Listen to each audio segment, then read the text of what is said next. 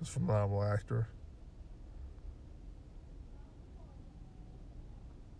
It looks good after they hired the director. I had a feeling about the director. Hopefully the producers don't screw it up. Robert Pattinson can work. I prefer him as a Robin. He's a certain age, maybe he can play Batman. I don't know what I feel about Dano. I don't know about her in like the really dark roles. Maybe in First Class, X-Men First Class, not sure. And time to do some Paul Dano quotes before I end this stream. Oh, brother Batman. And then, what would Paul Dano say?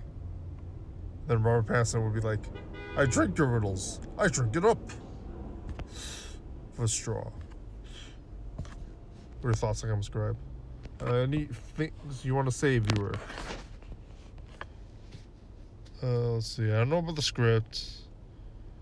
I felt like the DC films haven't been terrible. They've been poorly managed by the producers, but like, if the writers do what they want, it could be fine. I haven't watched Joker yet. Batman vs Superman: The Ultimate Cut was pretty good.